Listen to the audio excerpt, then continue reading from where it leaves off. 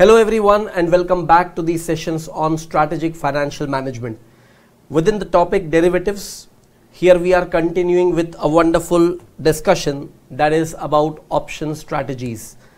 Now, in the earlier classes of option strategies, what we have done, we have covered the elementary strategies and combination of strategies with stocks, where we have particularly focused on covered call, protective put, and we have also observed the reversal of those strategies or the reverse position with respect to similar strategies.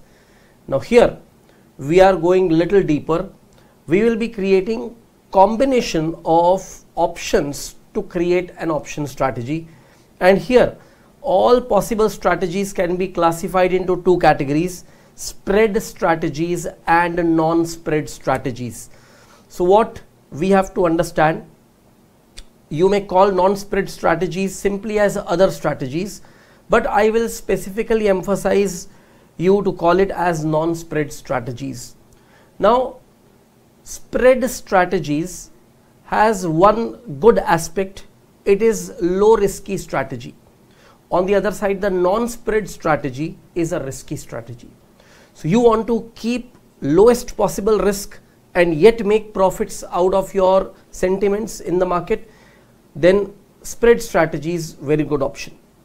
On the other side, if you are willing to take risk, then you can go for non-spread strategies. Anyway, each strategy will have its own pros and cons.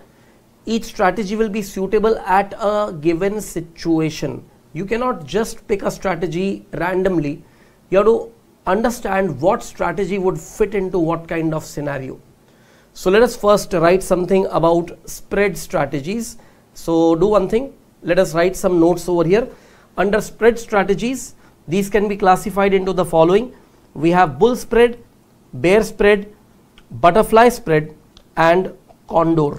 So just write up these four titles along with the heading spread strategies, and then I take you ahead. Alright friends, once you have completed writing this much, let me explain to you something important. How do you generally classify strategies as spread and non-spread? You will find one thing, that under spread strategies, you will be dealing either only with call options or only with put options. There is no combination of call and put.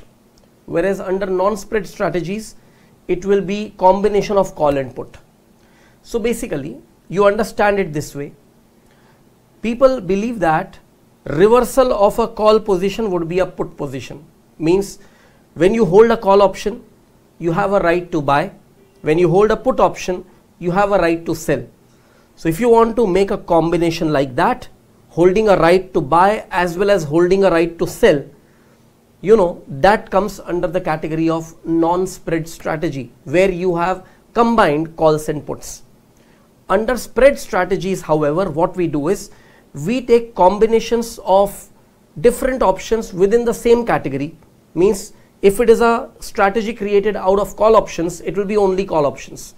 So for example, you pick one call option at a particular exercise price where you become holder of that option, and another call option on the same underlying on the same stock at a different exercise price where you become a call writer. Means you are holding a call option at a certain exercise price and you are writing another call option at another exercise price.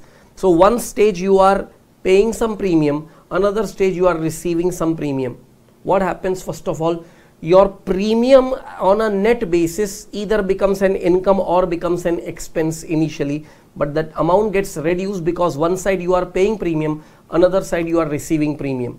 Whether it is positive or negative, means the net amount being expense or income, but it will be a very small amount. And what happens? That small amount of premium what you have paid or received, if it is paid, it becomes the limit of your loss. If it is received, it becomes the limit of your profit. So basically, under spread strategies, you will find that you will be having limited risk and limited profitability. Means you have limited gains and you have possibility of limited losses only. Nowhere you will be having an open range potential of having either a gain or a loss. So when you are combining a call holding with a call writing, that kind of combination, or a put holding and put writing, that kind of combination, then it could be either of the first two strategies mentioned over here. It could be either a bull spread or a bear spread. A bull spread is, by name as it says, it is created when you have sentiments that the prices of the stock would go up. A bear spread is generally created when you have sentiments that the stock price would fall. So let us do one thing. Let us write something about bull spread and bear spread, but the real clarity you will be getting when we start taking some case study based situations or examples.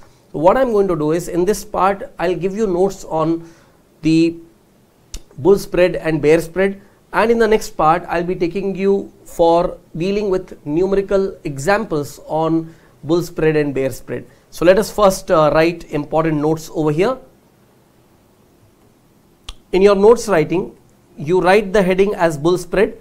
A bull spread can be created by use of either call options or put options.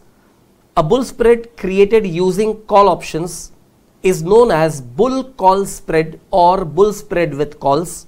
Similarly, a bull spread created using put options is known as bull put spread or bull spread with puts.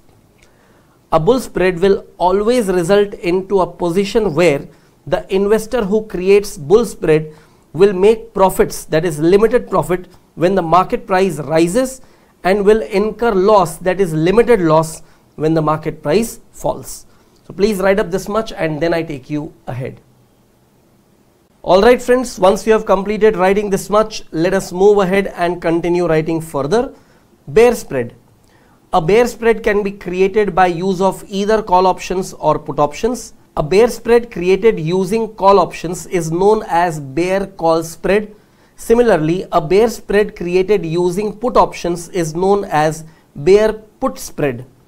A bear spread will always result into a situation where the investor who creates bear spread will make profits, that is limited profits, when the market price falls, and will incur loss, that is limited loss, when the market price rises.